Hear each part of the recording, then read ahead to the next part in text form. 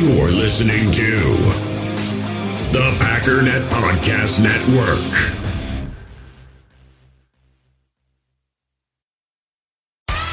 With threats to our nation waiting around every corner, adaptability is more important than ever. When conditions change without notice, quick strategic thinking is crucial. And with obstacles consistently impending, determination is essential in overcoming them. It's this willingness, decisiveness, and resilience that sets Marines apart. With our fighting spirit, we don't just fight battles, we win them. Marines are the constant our nation counts on to fight the unknown. And through adaptable problem solving, we do just that.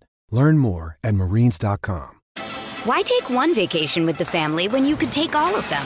With Royal Caribbean, you don't just go to the beach. You visit a private island and race down the tallest water slide in North America. You don't just go for a road trip. You ATV and zip line through the jungle. You don't just go somewhere new. You rappel down waterfalls and discover ancient temples. Because this isn't just any vacation. This is all the vacations. Come seek the Royal Caribbean. Ships Registry, Bahamas.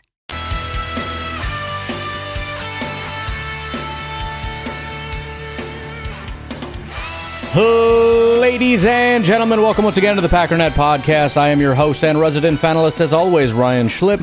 Check us out online, packernet.com. Find me on Twitter, pack_data. Well, I'm a couple days ahead, but I think for those of you listening right now, assuming you're listening to the day this is released, are we 5 days away? Is that right? Because I think I am 7, and I have one already for tomorrow, and then it's 5, yeah, something like that. Like 5 days, man. I crushed it this weekend, dude. Family was gone. I just recorded podcasts. It's also the nice thing about this off-season period is I was doing that for a while, I think last year, so I could release podcasts a day early. It got confusing as all heck, but I could release a podcast a day early on Patreon, but then once the season starts, it's like I can't do that because it needs to be up to date. So anyways, can still do Packernet After Dark that way, I guess. That'll ease some of the stress and tension. But I really, really do have to talk about the running back thing just a little bit more. Because as I said, it was brand new in my brains. And now I'm starting to see a little bit more, and it's there's just a couple funny little points that I found that I wanted to bring up. The first one is sort of a there's only two kinds of people in the world sort of thing. And obviously I do that pretty much daily, so there's lots of different kinds of people. There's a lot of categories in which there's two kinds of people. And I just want to play for you quickly the two kinds of people, and you can figure out which one I'm going to say is probably the right kind of person you should be listening to, and the other person who has a massive platform that basically nobody should listen to, but does because he has major people on his platform, because he works for a giant organization, but really provides nothing by way of actual information. I'm not going to tell you who's who. You're going to have to guess for yourself which one is super great and which one is not. They come down on different sides of the running back argument. Here's number one. It's as simple as this. It's as simple as this. The running back position in the National Football League is as crucial a position as there is. All we talk about in this sport is girding your loins and going to hit somebody in the mouth. That's what you do. And you take the hits and you absorb the hits and you deliver the hits and you make sure your opponent's will gets winnowed with each snap until you win a football game. Yes, there are many X's and O's to this game and many important positions on the field. It's a team sport. And yes, there is a brain aspect to it. That's the thing I love about the football, the football mindset, is that it does involve intelligence as well. You got to be smart to play this game. And so no position in terms of understanding what happens pre-snap, what happens post-snap if you get the football. What's more important? Who's more important than the running back who could get that 1 yard? All right. That is number one. That's a different YouTube video. I have quite a few YouTube videos open right now, some of which are for this podcast, some of which are for my own personal consumption, like poorest regions of America, what it really looks like to us. I haven't started it yet. It just sounds interesting. It's all about the Appalachia. Anyways, here is argument number 2. Well, the running backs are not happy. So let's talk about running backs in the NFL. If you know one thing about me, you know that I don't like BS arguments. I'd swear, but it's very early into the podcast. I just don't like arguments where I look at it and go, you know what? A lot of the stuff you're saying just isn't applicable to your current position as a running back in the NFL. There's 2 things working against running backs: reality and evolution. The pass is more valuable. It took the NFL way too long to figure this out. I remember the 2 things quote. You remember that one? I don't know if that was a Parcells one or not, but it got repeated all the time. It was like only 3 things can happen on a pass and 2 of them are bad: incompletion and interception. I never understood it because it was like, well, what would like, so it's a 50% success ratio on runs. You could argue 3 things can happen on a run and 2 of them are bad if you throw a fumble in there, right? I never understood. Look, identity, punch him in the mouth, let him feel you, that kind of stuff, right? But like the first play in an NFL game where the defense, it's their first snap, they're never going to have more energy and they're never going to be more excited. And then you decide to run it right up the middle. It's like, cool, now it's 2nd and 9. So the league always should have been passing more. You should have been putting athletes out in space, and the reward of what a pass attempt could be far outweighs what a rushing attempt could be, despite the understanding of knowing that there should be balance. But that was a quote that a lot of people hung on to for a long time. I don't remember if it was necessarily a Parcells one. Parcells used to have, the record is you are what your record says you are. I don't know. What if my first 8 games are against way tougher opponents than yours and we're both 4-4? I don't buy that one either. I remember there was another rushing stat that never made any sense to me. And they used to actually put this into like research packets, and they'd put graphics up on television, whether it was ESPN, CBS, Fox. And it was like, oh, when this team runs it 22 or more times, they win 78% of their games. And you start thinking to be like, wait, is it because they're running, or are they running because they're already winning the game? And then we realized, yeah, that's kind of a dumb stat. So let's get rid of that one. We have grown up for decades thinking that you had to run the football late in the season to win a Super Bowl. It's just not true anymore. It's nice. Balance is nice. Keeping the defense honest, but it's not a priority. And the running backs are feeling that pain. When I look at the passing evolution of it working its way up from high school, college, and then to the NFL, which is more fun, and I think just better off, your better overall reward math that we've talked about here in a football game, it's a lot like the NBA. I mean, the correlation is very similar to the NBA. They should have been shooting more threes. And I'll admit, there's league pass nights where I'm like, this sucks. I don't want to watch it. All right.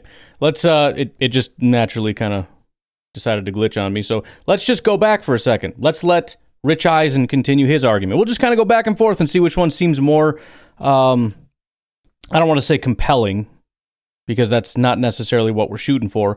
Correct. Could actually be the matchup nightmare and grab the ball out of the air because he's getting it thrown to him. Have to understand passing routes and concepts as well as blocking schemes and who's the mic. Because you might have to protect your quarterback. You're trying so hard to I got to mute my mic. Going to the line of scrimmage and you're thinking, I'm getting this football in my belly and I'm going to run somebody over. Oh, wait a minute. No, the defense is this. Oh, wait a minute. My quarterback just changed my responsibility to protect him. Okay, let's go back. Watch this tonight. It's just a 3-point shooting contest. But it's the best way if there's a talent gap to try to hang in a game, even if I missed some of the stuff that I grew up with. Do I really miss post play? Maybe a little. And I realize that Jokic and Embiid are 2 of the best players in the league, but Jokic is in his own category of like what he's capable of doing. And Embiid, I still think if your playoff success is based on dumping into a big who's going to have double and triple teams swarming all over himself, and then the ball's going to have to get kicked out to somebody else, like, I don't know that you really want to run your team or your offense through the post. Although I've been willing to maybe zag on post positioning, but I have not come to any kind of conclusion stop talking about on any of this. This is the evolution of sports. I mean, do you remember like we used to have power forwards where he was the other guy on a block? NBA offenses had a center on one. All right, he's pissing me off now. Look, we've got two arguments here, right? One is running backs have been overvalued for a long time because the NFL has been too stupid and too focused. Stupid is a little unfair, but in a sense, kind of. Too focused on tradition to recognize or to take the time to actually use your brain or allow other people to come into your industry who have brains to analyze efficiency, right? That's all we're doing. What is the best? We have limited resources across the board. Limited numbers of players, limited numbers of opportunities, limited numbers of plays. Salary cap is a limit. We need to maximize everything. How do we maximize it? And the NFL has had, the NFL community has had one resounding answer to that question. Stop frickin' running the ball so much and throw it. And Rich Eisen says, yeah, but all we talk about is smashing people in the mouth. No, we don't. I mean, I do that sometimes because it's kind of fun to talk about. It's cool. If you got a running back, I'd like him to smash somebody in the mouth. But that's not all we talk about. That's false. In fact, I would be willing to bet if you listen to Rich Eisen, he talks significantly more about quarterbacks and wide receivers than he does running backs because it's what people want to hear, because it's what people care about, because it's what matters. But suddenly, we're having a save the Dolphins moment where we have to rush to the aid of running backs. And so, of course, Rich Eisen wants to jump in on that and be one of the heroes and have all the people on social media praise him and cheer him. The other thing that annoys me about all of this is that we don't recognize that because there is a salary cap, because there is a limit, there's not an underpayment somewhere. There is a lack of allocation. And if you increase the allocation to running backs, you have to decrease it somewhere else. Guess who's not willing to have that conversation about who should be paid less? Rich Eisen. Because he wants to be everybody's buddy. He just wants to pretend we can just pay running backs more and there's no repercussions anywhere else. Like, number one, somebody's getting paid less. Number two, the teams in the NFL are going to start to suck. But if it makes him get all warm and fuzzy about equality, then I guess it's just what has to happen, right? The Chiefs will just win every Super Bowl from now on. And everybody else just needs to go out and pay $1 billion to running backs. We should just be paying them $20 million or more. I mean, wide receivers are pushing 30 now. So I guess it should be 25, 30-ish. And everyone should just suck. Except, again, the Chiefs who, won't. Or any other team that chooses not to play along with Rich Eisen's stupid save the Dolphins routine here. You know what this reminds me of? Rich Eisen along with everybody else that seems to be on this train here. I've got two more points that I want to bring up, but it reminds me, you remember when there is that episode of The Office where The Office is split on whether, what is her name? The actress is hot or not? Oh, Hilary Swank, right? Trying to decide if Hilary Swank is hot. It's this scene right here. We don't really see them as real, so therefore we don't judge them as real people. Are you serious? Jim, just show us a picture. Kevin, come on. Yeah, shut up, Kevin. No, but he's making all these fancy... It's a gut thing. That's all I'm hearing. That's all. They're making all these fancy... It's a gut thing. And that's literally all we heard from Rich Eisen. It's all we heard. It's a gut thing. We know it in our bones, in our gut. Like, we talk like smash them in the mouth and... It's a gut thing. You know in your gut they're worth more. How do you know they're worth more? You just know. By the way, the most hilarious part of that Rich Eisen thing, I think, I mentioned I didn't want persuasion because I thought Rich Eisen could do a good job with that. That was the least persuasive argument I've ever heard in my life. Even just from an emotional standpoint, that sucked. He used the phrase, get that yard, first of all, which, by the way, I don't even know that running backs are the most efficient way to get that yard anymore. But even still, if your selling point is they can get a yard, that sucks. But even worse than that, he started going into how intelligent they need to be. They need to be brilliant, which I think is wildly untrue, based largely on the fact that there is no more plug-and-play position than running back. But beyond that, he starts talking about, I got to know who the mic is, and then, the quarterback changed my play. Dude, that is literally every single human being on the offense. The offensive line, There are checks to the offensive line in which the offensive line has to change. And not only that, not only do they need to know their assignment, they need to know everybody else's, and they need to be able to communicate to their offensive line so everybody understands their specific assignment. Tight ends, same thing. Wide receivers, same thing. This is not, first of all, it doesn't even come close to being persuasive in terms of, yes, they deserve tens of millions more dollars than they're getting because sometimes plays change. That's everybody on the defense, by the way. It's just not even a good argument, period. That was the worst thing I've ever heard. But again, you get people that actually know what they're talking about. This, by the way, is Ryan Russillo over at The Ringer. And again, he knows what the data says. Everybody knows what the data says. And here's the kicker. It's not just that he knows what the data says. The reason the NFL is moving away from their longstanding traditions, which make no mistake, they do not want to do that. The reason they're doing it is because the analytics community came in and said, start doing these things. And they move so slowly because they don't want to listen to the analytics community. They hate the analytics community. They do. I mean, we heard that all the way back to Mike McCarthy. Like, he'd roll his eyes at the analytics and the numbers and all that. Even today, they roll their eyes at it. But you know what? We keep moving that way. Going forward on fourth down, that was an analytics thing. Nobody wanted to listen. There was a time in the NFL, not oh so long ago, when literally never, ever, ever, ever, unless you have to, as in game on the line, go for it on fourth down. That was the only time you did it. Once in an unbelievable, I mean, it was like an onside. It was basically an onside kick. So you would see it, but it was like almost never, ever, ever, ever, ever. Now it's extremely common. That is an analytics thing, and the point is, though, some teams start to do it, and they start to have more success, and you have no choice but to copy the other teams who are doing it and having more success. This isn't just arbitrary analytics, some random people with charts and graphs saying stuff, and people being like, oh, I'm an idiot, I guess I'll listen. No, it's a concept that is proving itself out. It's not the teams that focus on running the ball that are winning. It's not the Chicago Bears, who are actually one of the better running teams we've seen in a long time, who went 0-10 to finish the season, that are really going to be very persuasive in their effort. And by the way, some of the best rushing teams in football, you know who they are? They're teams with mobile quarterbacks. It's not even the running backs. Mobile quarterbacks make up a big part of their identity as a rushing team. You get rid of Justin Fields and Lamar Jackson in Baltimore and in Chicago, I'm not saying they're not going to be any good at running, but they're not going to be anywhere near the caliber of rushing attack that they were. The threat of the quarterback is a big part of that, which again detracts from the value of the running back. You want to run the ball? Well, good. Go get a mobile quarterback. That'll help. But even that, it's not going to win you football games.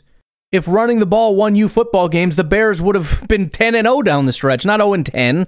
They were the number one rushing team in football. Number 2 in attempts, number 1 in yards, number 7 in touchdowns, number 1 in yards per attempt, 5.4 yards per attempt. They were the worst team in football. The best rushing team was the worst team in football. And you're going to sit here and tell me that running is uber important.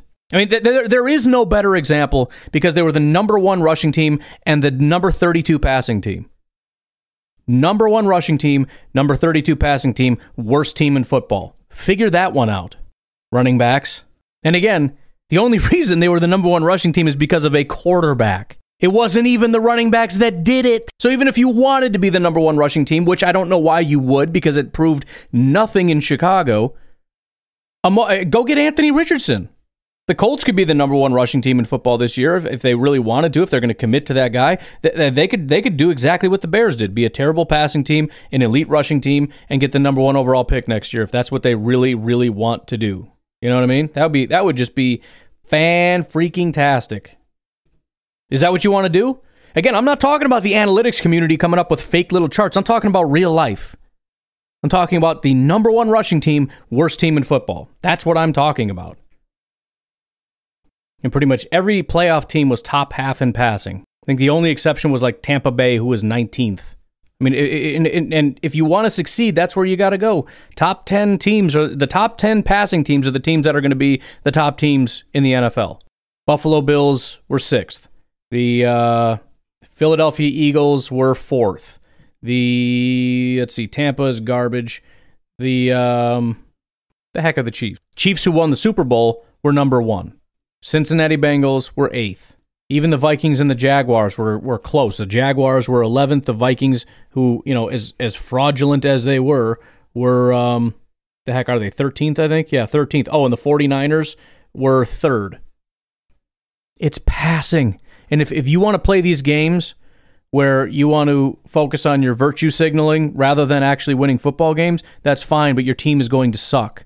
And I'm sorry, as much as you may want to piss and moan and score some points on social media about it, you better pray to the God above that the Green Bay Packers don't start listening to you, because this team will collapse immediately. In 2017, Green Bay Packers were 7-9. We ranked 31st in passing. In 2018, we were 6-9, ranked 21st in passing, 2nd in rushing, by the way. In 2019, start to turn things around, 16th in passing, we go to the playoffs. 2020, best possible year, number 2 in passing. 2021, 6th in passing, playoffs again. Then in 2022, we drop off to 15th in passing. We go 8-9. We're about a 500 team. So right in the middle of passing, right in the middle with our record. There is a direct correlation between how good of a passing team you are and how good of a team you are. I shouldn't say direct correlation, but there is certainly a correlation there. There is no correlation with running. And Rich Eisen going on his whole gut thing argument is just stupid. Anyways, I want to play this too. This is from Mike Florio. He's got his little twist on things, which there's another thing on Twitter that's... So there's all these different people have like slightly different arguments. That's why I wanted to talk about it again, because you start to see these different angles people are coming from, and it's like, oh, that's okay. And then you got to rethink and formulate what you think about that. But here's sort of another kind of a slightly different, but kind of what we've been talking about, attack on this. I went to something that happened yesterday, and I'm still trying to get some details on it. It relates to the running backs. It looks like the running backs are getting serious about doing something, taking some sort of collective action. Austin Eckler, the Chargers running back, was on with Zach Gelb last night, CBS Sports Radio, saying you poked the bear and we have to do something now. Wants answers from ownership about the running back position. Well, I don't think ownership is who you have to go to. I don't think ownership cares. So a couple things. First of all, he's absolutely correct. Of course, they want answers from ownership because the assumption is whenever there's inequity, as which is a very popular buzzword, we have to assume it's the rich billionaires who are causing the inequity. That's obviously stupid. These are GMs who are making these decisions. It's not the owners coming down saying, don't you dare pay them, they're garbage. No, GMs are looking at data and trying to build the best possible team, and they realize that running backs are not necessarily the best way to go about doing that, and that's why you're not getting $25 million a year running backs. It's not a thing, right? Like, oh yeah, we invested really heavily in running backs, so we're stupid. The guy's getting, what, $13 million, Aaron Jones? I mean, the fact that is the ceiling. Yes, we're paying top dollar, but the problem is, what is top dollar? That's what people are arguing about. It's not the rich billionaire owners. It's the GMs trying their best to make football teams win and recognizing that running backs are not how that happens. They want good running backs. But the other point that I wanted to make is the Austin Eckler trying to push back and doing some kind of action like a holdout or whatever, that's only going to work if you believe that this is genuinely discrimination, which is clearly stupid. There is no reason to believe that this is any form of discrimination, which means it's based on actual data. And the problem for you is, if it is based on actual data, your holdout isn't going to work. You're just going to be replaced. You're going to be replaced because some guy making $1.2 million is going to get your job making $9 million, and they're going to smile from ear to ear doing it.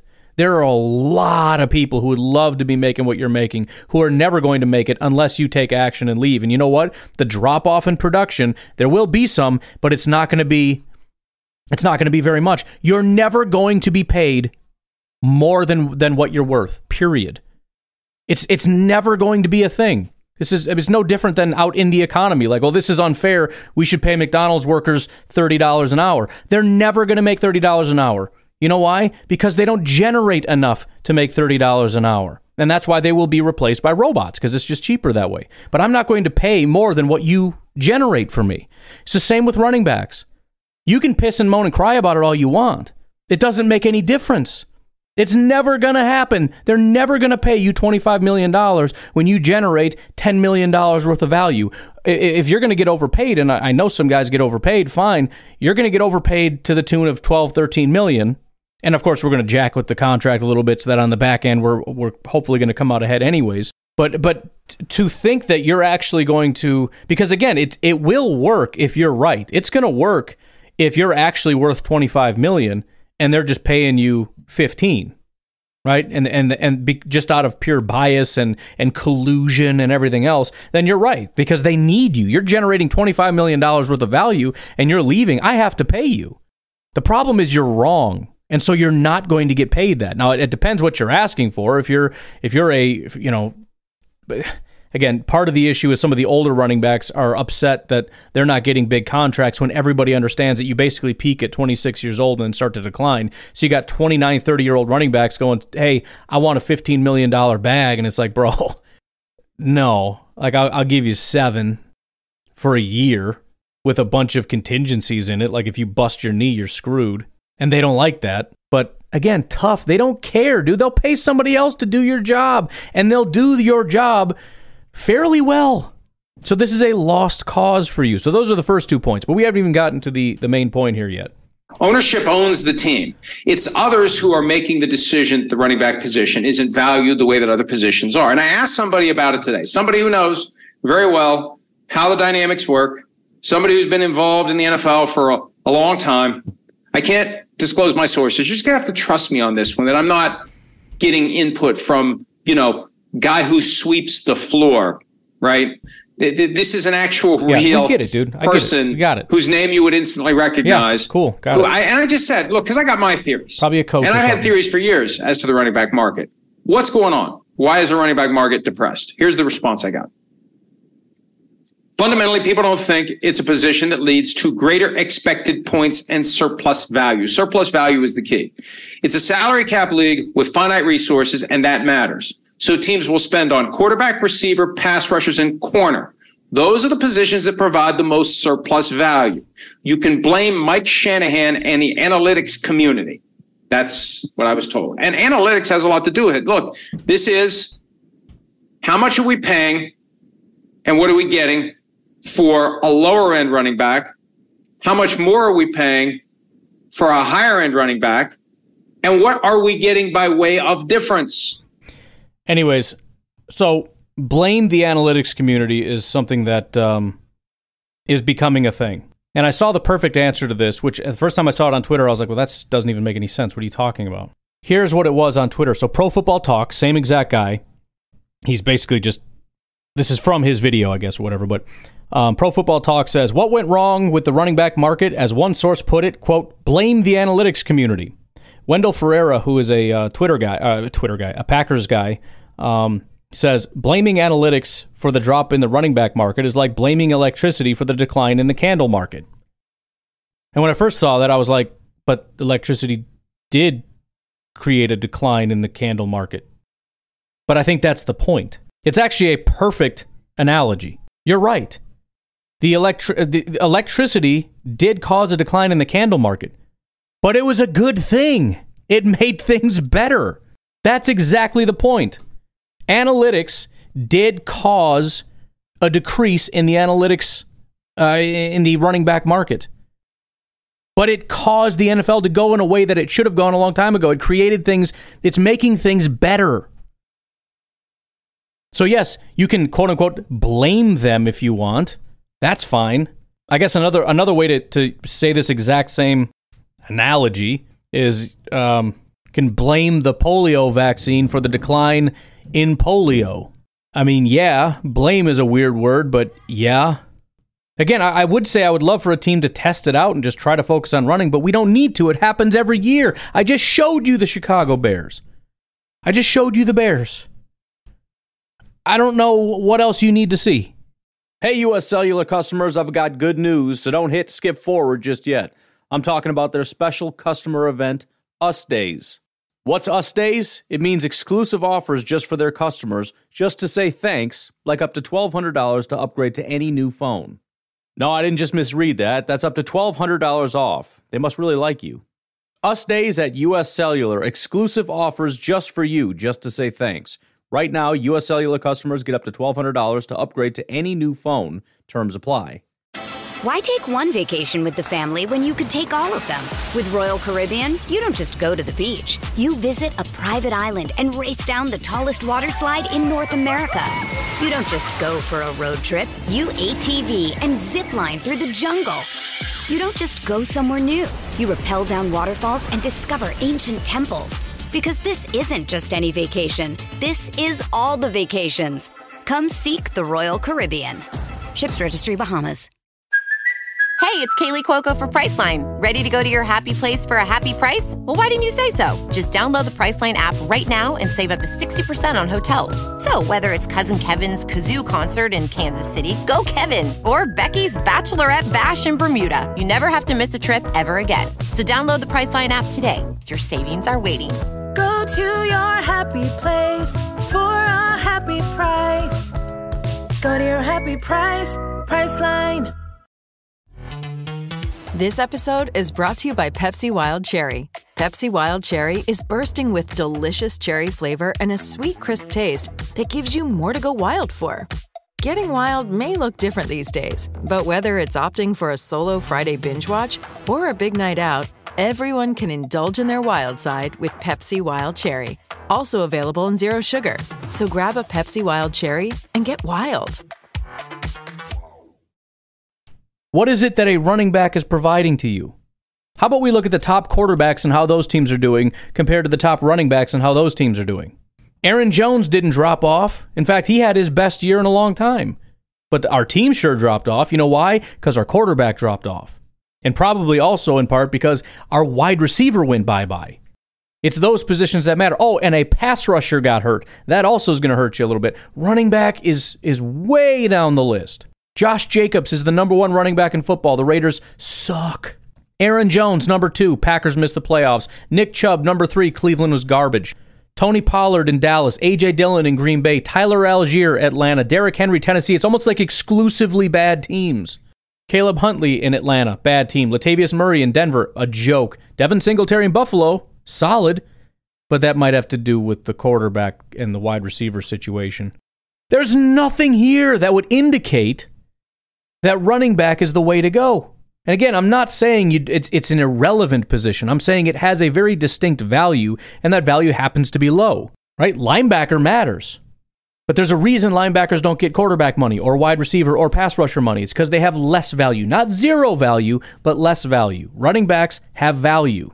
And if you want to know what it is, go look at their contracts. It's higher than kickers, despite people that can't do math. Significantly higher, in fact. And honestly, I still don't understand why kicker isn't valued more, but I'm sure that's also a math thing. And again, it probably has to do with the replacement value, right? Like, yeah, I mean, obviously making that field goal is pretty clutch and pretty important, although how many games actually come down to a field goal?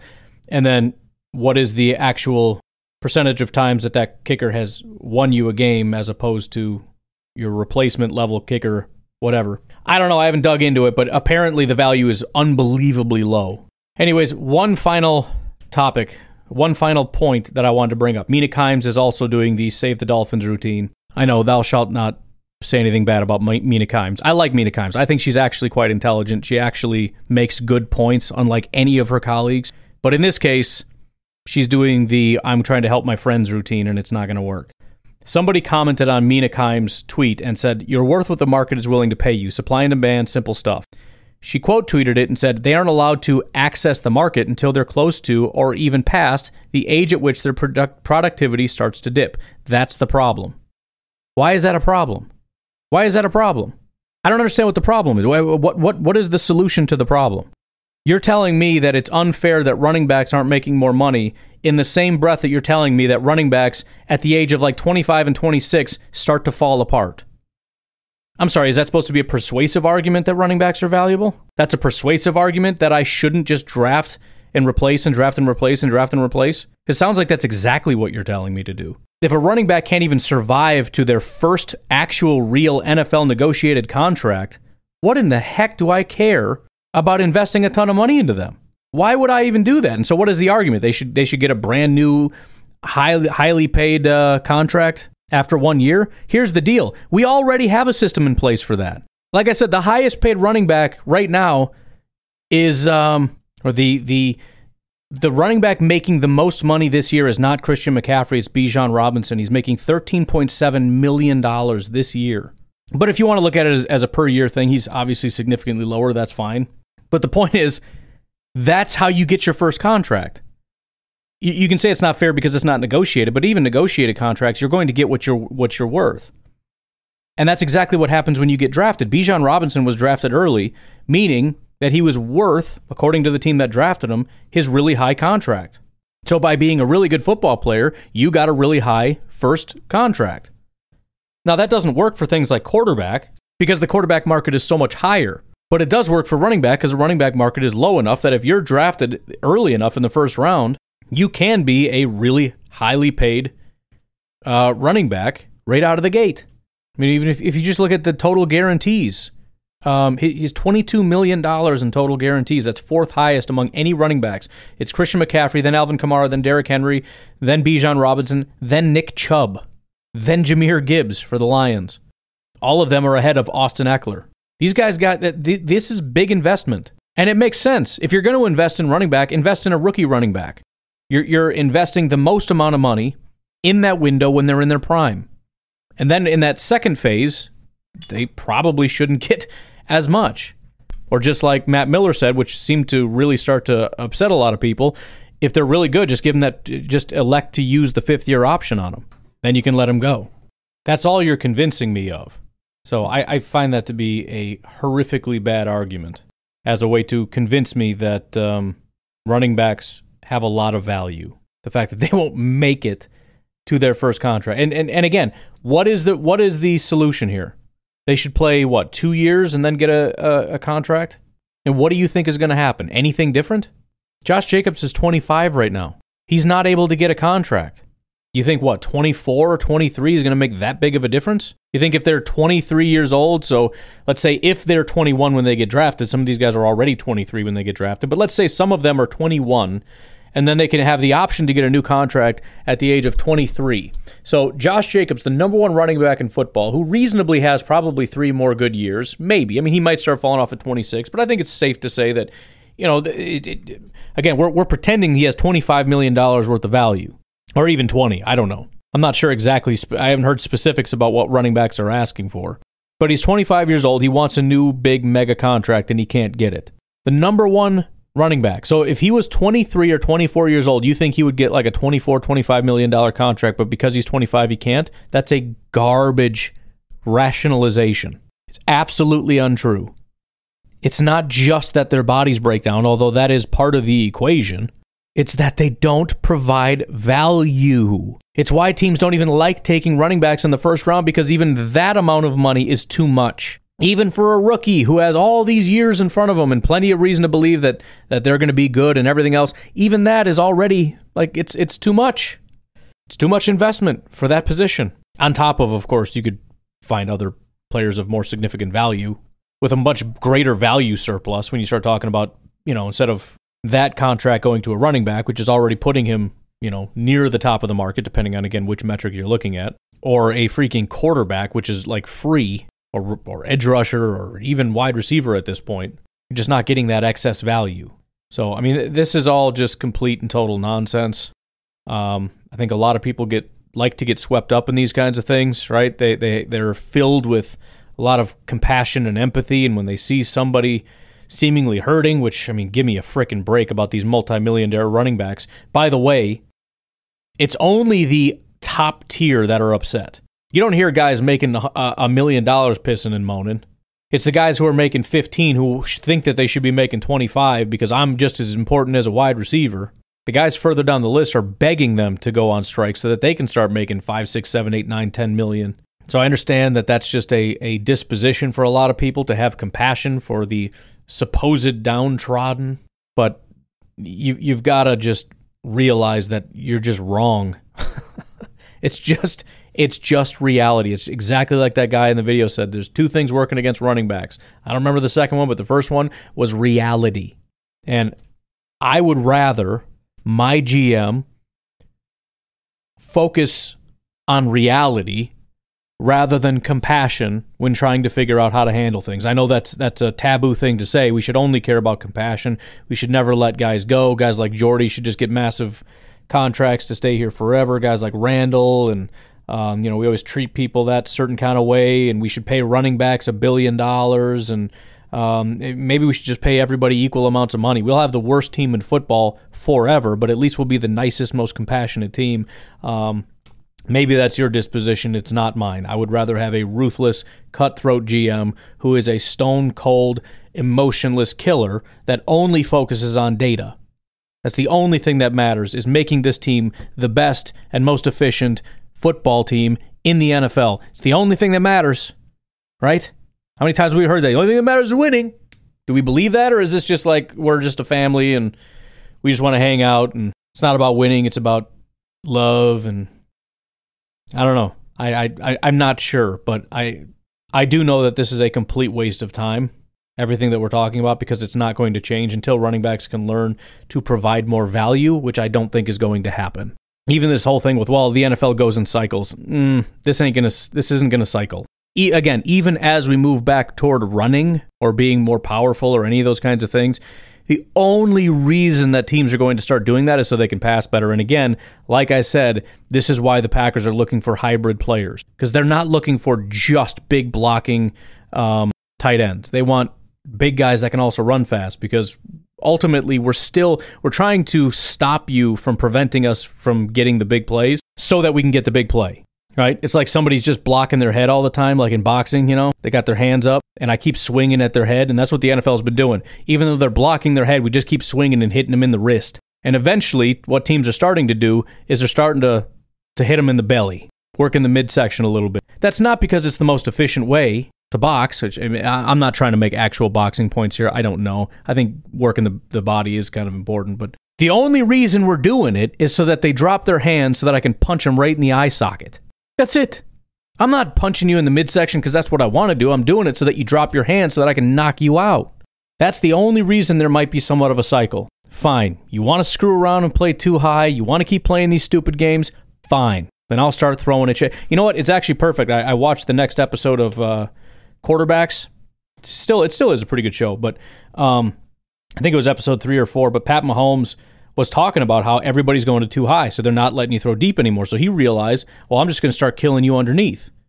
And the 49ers actually jumped one of his routes, and it caused a pick. And he's like, I'm not even mad, because if you're going to start doing that, I'm just going to go right over your head. Like, he was excited that one of his balls got picked because he's been begging for this moment for safeties to start driving downhill. And they ended up beating them like 45-20 or something. They put up 1 billion points on the 49ers. Because they dropped their hands. They realized that the 49ers were working everybody in the body, so they're like, well, we're going to come out and get you. So we're coming down, we're going to block our ribs. And Mahomes saw that, threw one punch into somebody's elbow, and was like, are you serious? You're just going to give me your face? I'm just going to punch the crap out of your face all day. And he did. That's the only point. So we're not going to cycle back to where we're this run-heavy thing, and running is going to dominate the NFL. It's not going to be a thing. It's not. It may drive up value a little bit, but even that, I don't think running backs are going to contribute to that. I think that's largely going to be a function of the offensive line. I think there's plenty of cases of mediocre running backs functioning just fine in really good rushing. The 49ers, they don't need a Christian McCaffrey. They have a Christian McCaffrey, and that's great in their passing game. But they've had the Vikings. They had, what was it, Adrian Peterson, and then he went down, and the next guy came in, and then I think like the third guy was basically a fullback. He came in. They were all getting like the same yards. It might have been Dalvin instead of Peterson. I don't know, but if you're a good running team, you're a good running team. So, and again, that's just another thing that works against running backs. The replacements, if you have a good offensive line and a really good rushing team, you plug in some guy and he's going to get a bunch of yards. He might not have as many home run hits as a guy like Dalvin, but you're going to run the ball really well. I just realized we're over 40 minutes. I had a plan for part 2, but it's going to take way too long. I mean, that's going to put us way over probably an hour 10. And I guess since we still have some days to fill, I could just save that for tomorrow. So I guess, as much as I hate to just spend the whole time talking about this situation, I think we're going to be done for today. Tomorrow, and we're just going to start with it because I don't want to screw around and mess up all our time again. Tomorrow, we're going to take a preliminary look at the 53, and the plan isn't going to be to actually do a 53, but I want to start with the locks and just look at, okay, how many do we have? What does it look like? What are the positions look like? Where are we devoid of any locks? Where are we pretty much full as far as guys that we know are going to be on the team or whatever, and kind of go that route. And it is kind of interesting when you look at it from that standpoint because, you know, let's just, as for one example, look at tight end. It seems as though Josiah DeGuara is probably number one in terms of priority or in terms of, like, you know, comfort level that he's going to have a role because he has the experience. But at the same time, of the top three, DeGuara, Kraft, and Musgrave, DeGuara is the only one that I can't 100% guarantee is a lock. I'm confident that he is. When I'm talking lock, I'm saying there's no doubt. It's like Jordan Love. Josiah's not that. He's about as close to a lock without being a lock as you can get, but again, it's just kind of interesting. Same with like Yosh Nijman. I think there's a 45% chance he could be our starting tackle. He also, in my mind, is not a lock. Because if Zach Tom does win that job, I mean, you still want the guy there, but you never know. Is it completely 100,000% impossible they decide to move on? And some of these guys, too, depending on their status on the team and how many years they've played, how many games they've played, etc., there's a chance, assuming they probably won't get picked up, that they're going to end up on the practice squad. So anybody that has the potential, not just to be in cut, but potentially move to practice squad, you've got to consider that maybe you can't call them a lock. So there needs to be like a 0% chance that they're practice squad or cut. So anyways, I guess we'll just call that a sneak preview into what I want to talk about tomorrow. I am going to leave it at that, though. You guys have a good rest of your day. Talk to you later. Bye-bye.